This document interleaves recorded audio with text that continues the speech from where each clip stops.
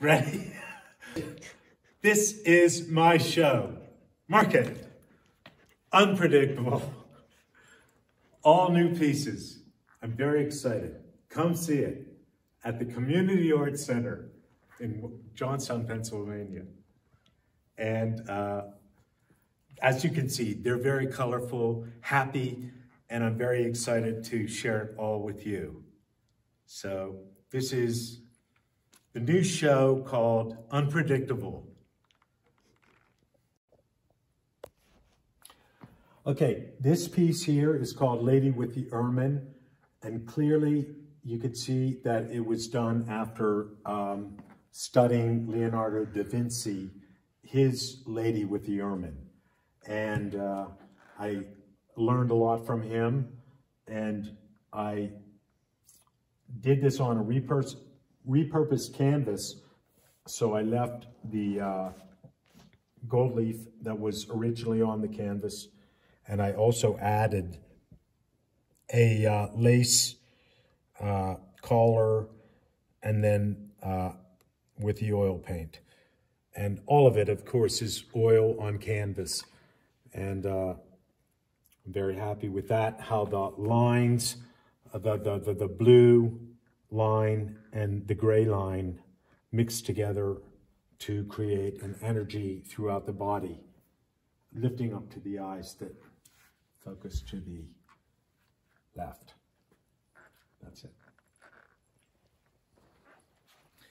This one is the cat in Venice, and just to represent the luxury of Venice and the poorness of a cat and the compassion of it being seen adorned in luxury. And it was a careful painting and a lot of drawing involved, which is unusual for a lot of my artwork. But I find parts of this painting intriguing, and it's very nice. It's again nice painting, small painting. This little piece here is in my studio, and when I was working on the whole show, I always look at this, and I had to dust it off to bring it here. But it was very important to me as the show is. And of course, it's my muse, Cindy, and origami frogs. And I like it that the frog was off when it moved. And I said, make sure the frog is like on my mouth, because it's the less I speak, the better it is. Okay, this is the wall of the 9 gems that really started the show. And each one is done on 3/4 inch plywood that my brother Norman helped me cut out. And I'm very happy with them because, again, they named the show Unpredictable. I didn't know what it would turn out to be. And I wanted something different, and I certainly got it. And here you'll see all of these forms are made out of plywood, 3/4 inch, and 4-inch rays for the bar inside. And they're flat, as you can see. But this one and the last one are very much the same shape, but in different directions. And they have a little bit of a aquatic look, but not really. Again, I don't know how to describe them. And that's, I guess, why I paint. The back ends are all done very nicely with silk brocade that I sewed, as I also sewed the canvas that I stretched over top of these forms. This one has one of my favorite artists, Picasso, and has a little bit of that face going on here. All of them have a tactile surface. I don't know if you could zoom in on the texture.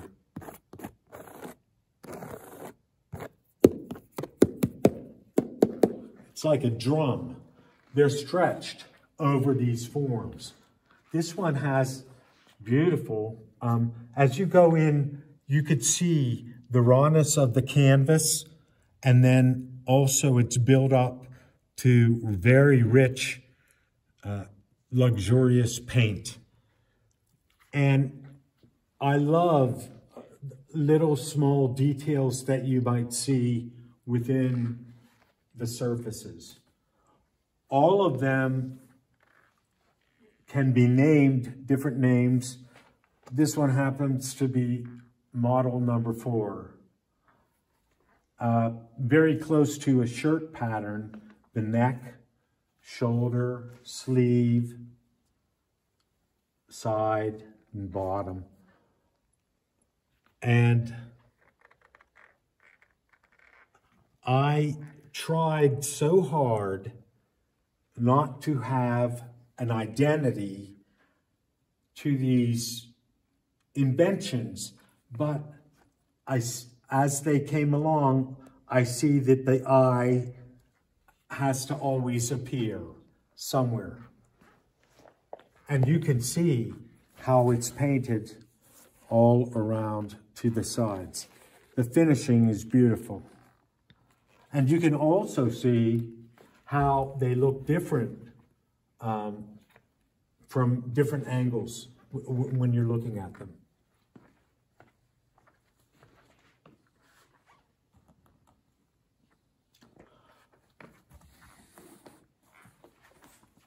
You could see the richness of the purple and the blue. The beautiful, beautiful color. And that is what my world is all about, color. Now these are all done on canvas, and again, this is oil paint. It takes a long time to dry, but it has a very beautiful finish. This is a ruffle that had to be sewn. This was 3 different circles that were sewn as a ruffle and then onto the canvas, and then stretched to the frame, and then backed with the silk brocade material. And sometimes, you know, when I was working on the back, the machine would stop working. You'd have to refeed the bobbin. And there were times that it went slower than expected, but throughout it all was a joy of a discovery of what it could become. And it's fun.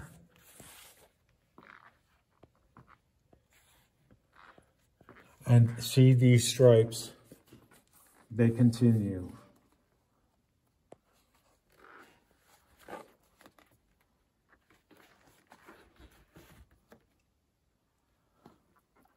I like it that it comes out from the wall, but not too far, because it's just enough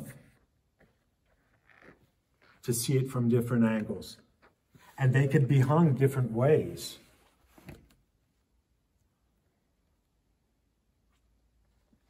They could be looked at different ways.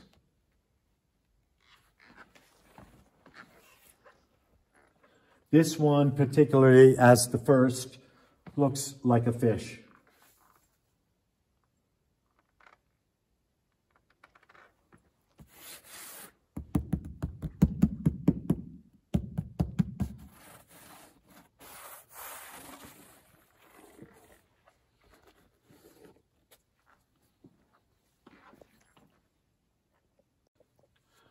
This piece here is called Cat on the Beach.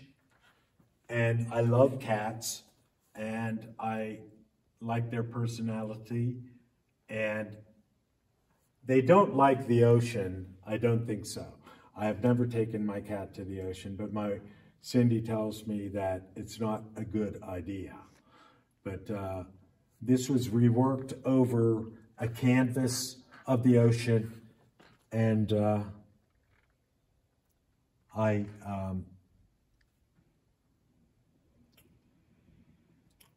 like it.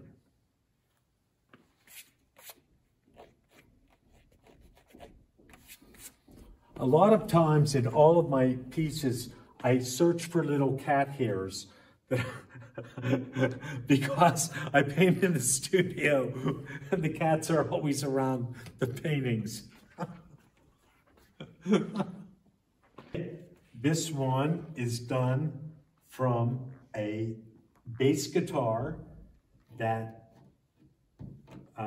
lost the neck, and the body was still very good, and I made a form of canvas with different pieces. Of course, the sleeves that were gessoed in stripes before I sewed it to this bodice that was all stapled onto a piece that my brother Norman had fitted to the bass guitar.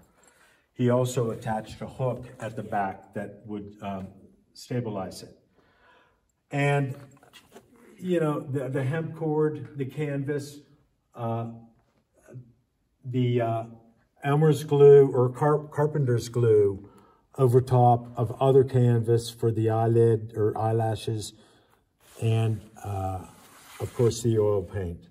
Leather gloves that was from a estate sale, and Italian shoes that from my Cindy.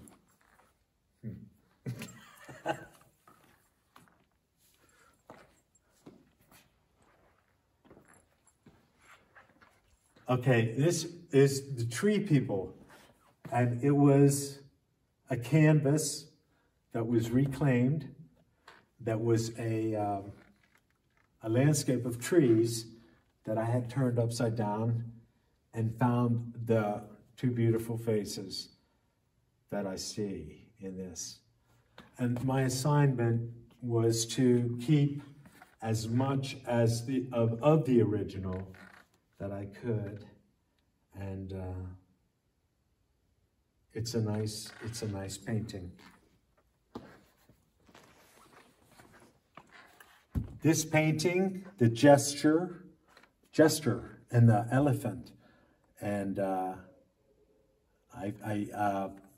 also gave homage to my brother Norman that I love dearly, that works with plumb bobs, and I found the kind of silhouette, the profile of the white shadow on the face, and I replicated it in the moon, looking down. And your eye, because of everything that's going on in the painting, including the roots to the tree, it makes your eye completely circle around. And it's a whimsical painting, and it's very beautiful. I also, but people never really see the sides and the care, but someone told me it's very important to do that, you know, so you see it on all different sides. This one was done, and you can see it's a portrait, of course, and this, you'll also see the word love worked into it. There's a ladder on the side, the L, the O, V, and E. And it's just a thoughtful portrait with the word love incorporated in that. This painting is also more of a dreamlike painting that I love. And I love the texture. And I love the way the small person is standing on a chair on like a pink planet and almost giving homage to a bird, a small bird that is made very large. And speaking about size, this painting was done by me maybe 20 years ago, and it was 4 times the size, very large. And it's nice to see an image on a smaller surface or containment, only 12 by 12. And it still can, I mean, you don't have to use so much paint to really make the statement. That's a very nice painting. This painting here, my sweet Cindy, I said, please model for me and hold the baritone. I love this instrument. And the instrument is repeated in the show. I love anything that makes music. And she was so gracious in posing for me. And I asked her to put something on, and she said she'd put on some boots for that. But I love her so much. This cat painting with a fiddle is clever and thoughtful also. I cannot do the straight line, so I use string and thread, and as you can see on the back, it was knotted and then glued and then laid down flat, and it gives a kind of a nice feeling for the whole idea of it. This painting is the man and the woman, and it was also done on a reclaimed floral design that was horizontal. And I absolutely love the frame, and I worked into it a woman and a man. And again, looking at artwork and looking at pieces, you have to look at them from a distance, and sometimes it only takes three seconds or not too much time to really make a difference on it, but it makes more time to decide what to do. And that is where you come into where the time is spent in a painting. This painting here is Jacob and Esau. And I love the application of the tea towel, the old, the robe, and transformed into the coat of many colors that he would sew for his son, Joseph, one of his sons. But his twin brother, Esau, is in the shadows. And the beautiful green thread between them still gives a life of that connection, because they were twin brothers. This is a completely different painting than Jacob and Esau. This is Joey and Gina Marie fishing. And there are 2 cats that I adore, and they're just sweethearts. And so I like to personalize them. Again, the little thread was made, or the line was made from thread that you could see was sewn into the canvas.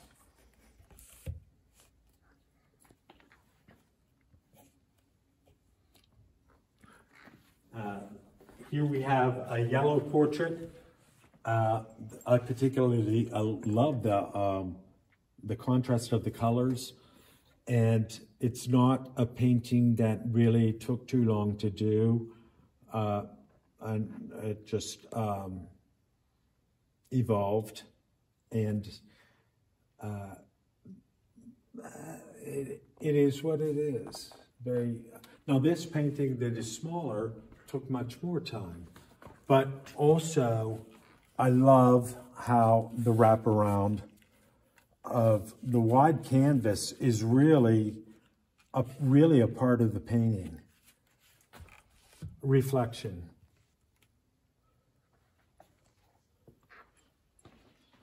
Now here we have a ceramic that was made to be a salad bowl, such as for celery, carrots, onions, and that. But there is the face in there and the beautiful bottom, but I like how it looks on the side.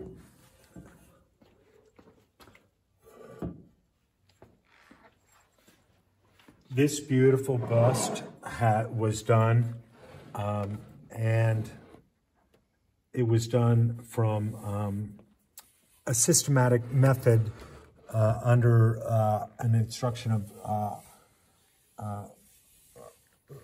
Brunelli Lucheschi. And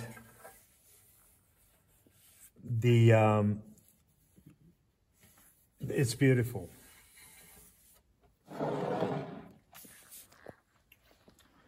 And this was done with, of course, oil paint over the canvas. And very much, I would take the tube of oil and just press it on like a dot, right from the tube, not from a brush. And so that gave you the round, circular thing. That repeats in many of the pieces back to the beginning, you know, like the big circles. But then some of the circles were done more with a brush, and others were done just with the tube.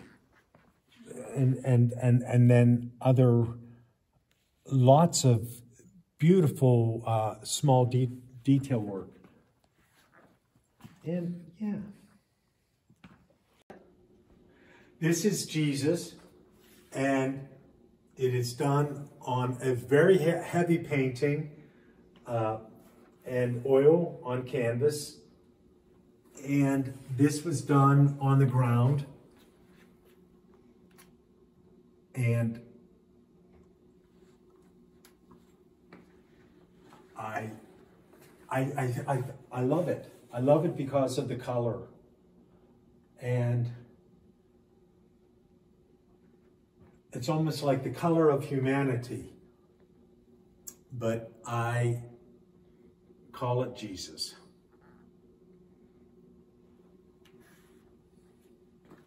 You can see the brown in the eye.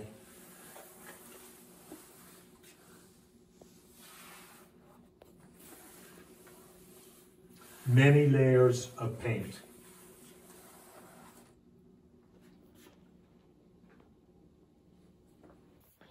Here we have a small fish that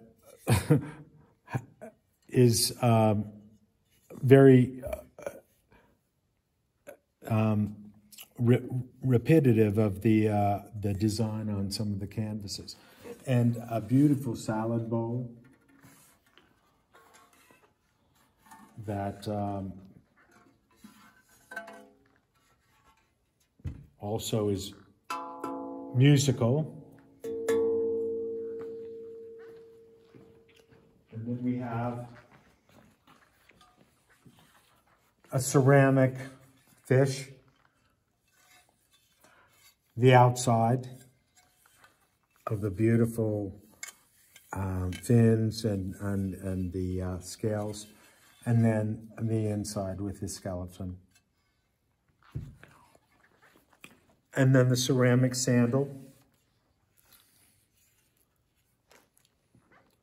Now, there was a paper foot inside of this that before, and then of course it burned away in the kiln.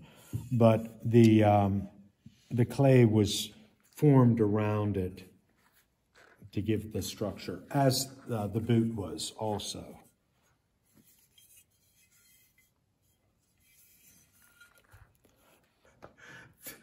Thank you for watching. If you want to come see the show, it's up until April 29th, and it's a lot of fun. Thank you.